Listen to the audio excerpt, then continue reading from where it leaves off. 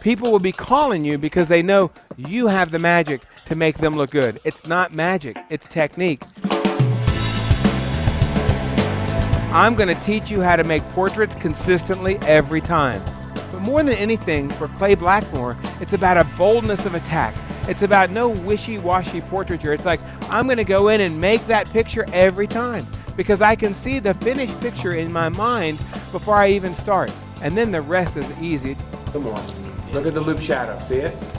Right there. We need to separate ourselves from the pack, and we can do that through graceful posing. Tip the top of your head to the left a little bit more, and that's refined portraiture there. Head and body to the light. Back nice and tall. Look at the difference. And here's how a lot of people blow this picture. Gabe, lean out this way a lot and turn your nose back. I see that a lot. If you're out there faking it, the customers can see right through you.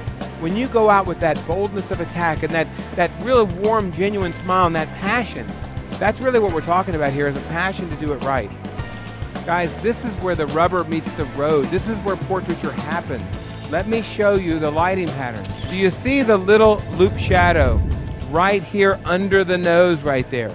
That's what I'm looking for. And I'm going to share with you everything I know about camera position, camera height, shaping the face, and making beautiful portraits every time. You need to get that classical training. I mean, seek out those photographers who've been around, who understand lighting and who understand the way things are supposed to be, because I think that's what our industry is lacking now, is that formal education. My advice is finding a mentor. Be educated. I invested in education.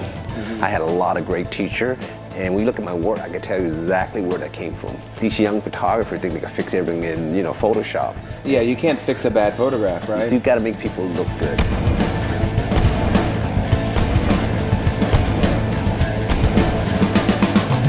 We're going to have templates in our mind, and we're going to see that finished picture in our mind, and we're going to walk in and take the picture.